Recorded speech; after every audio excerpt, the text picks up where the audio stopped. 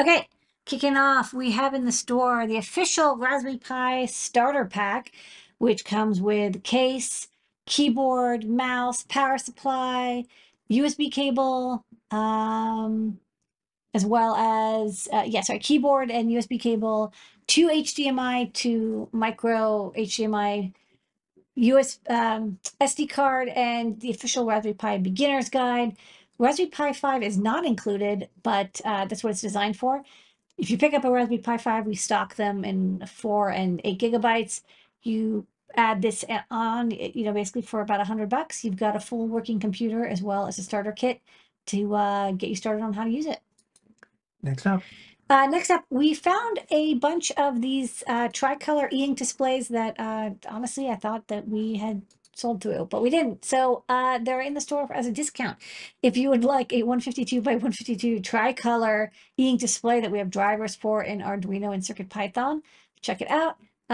We tend to use the 200 by 200 pixel ones, but the 150 by 150 pixels are also very fine quality. And I think these use the SSD 1680 driver, which is quite popular. All right, next up. By request, we had some folks email us and say, hey, can you make a little breakout board for Stemma QT? And I was like, well, why don't you use like a cable? And they're like, no, we want something that can like be put in a prototype. So if you're breadboarding or perf boarding and you want to add a Stemma QT port, you can, solder this in directly and you get a little port with mounting holes. So it's like, okay, get something together. It's a very simple board, but it's effective. You get your JST SH compatible connector. On one end, you can plug your Qwiic or Stemma QT controllers or devices on the other side. It can work either way. And on LED, you can disable the LED if you like.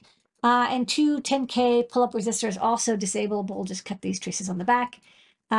Solder some wire or header to it, and basically a little breakout board that gets you your Stemma QT port for use in your prototype. All righty. Next up. Okay. Another request, a lot of requests, but hey, if you email us and ask for something, there's a good chance I'll make it for you.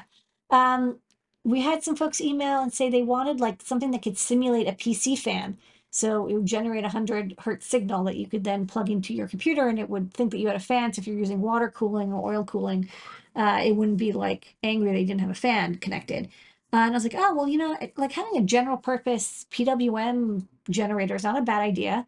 Go to our friend, the 555, and spun this together. So it's got a JST PH connector, so you can just plug and play, or you can solder wires to the pins on the bottom there if you'd like. Provide it with 3 to 12 volt DC, and then you can select the range from about 15 to 250 hertz with the switches on the left, or 1.3 to 25 kilohertz if the switch is on the right, so kind of low frequency, high frequency. And then the fine frequency adjust, you twist the little potentiometer in the middle, and then you've got a nice solid square PWM output with a buffer, so you can use it to drive LEDs or even a small speaker if you wish. And then there's a signal LED to let you know, it pulses with the signal. Of course, it's at high frequencies, you're not going to see it. And an on LED. I thought I would show a quick demo. So this is it at the lower frequencies. So I twisted this all the way down, and you can actually see the this flickering. I mean, it's even to me, but of course the camera is picking it up a little funky. But it's flickering at about 14 hertz or so. And then as you twist it, it gets faster and faster and faster until it reaches about 250 hertz, which is the max. If you see on the left here, 250 is the maximum over here. If you flip the switch to the right, it changes the capacitor, and now you're up to 25 kilohertz. You can see the little K there, or you can turn all the way down to about 1.4, 1.5 hertz, kilohertz. So, kilohertz range on the right, hertz range on the left.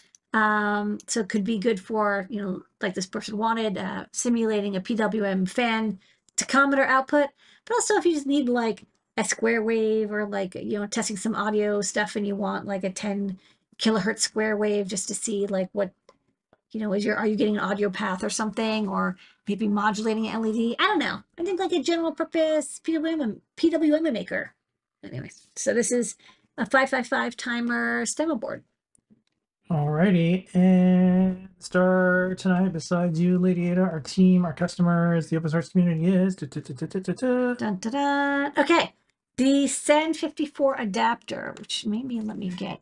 Hold on, I gotta get rid of this demo to show the other demo. It's too many demos.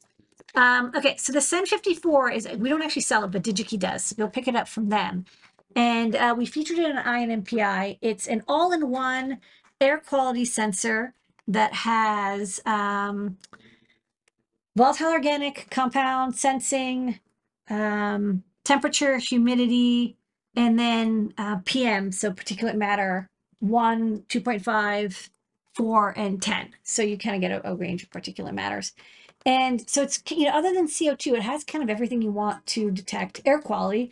But one of the things about it, if you go to the overhead, is it has this connector. It's a JST GH connector. And then another thing that's a little annoying is you definitely need 5 volts. There's this little fan that sucks air in.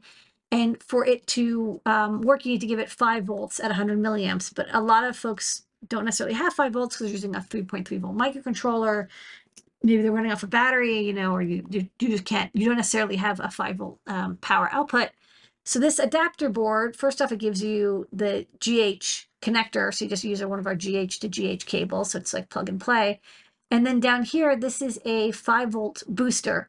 So even if you're powering it from 3 volts, like on this ESP 32 S3 Qt Py, you get a 5 volt power output, and then the I2C signals going through. So then I can reset this. You can see it's initializing sensor.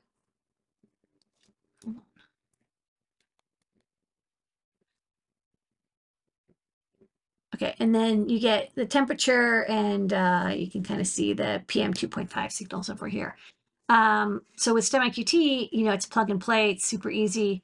Now you don't have to do any wiring or soldering or connecting up a boost converter, because it's ready to go. You get not only the cable adapter, but the power adaptation as well. Alrighty, and with that is new products. New, new, new, new, new, new, new, new, new, new, new, new, new.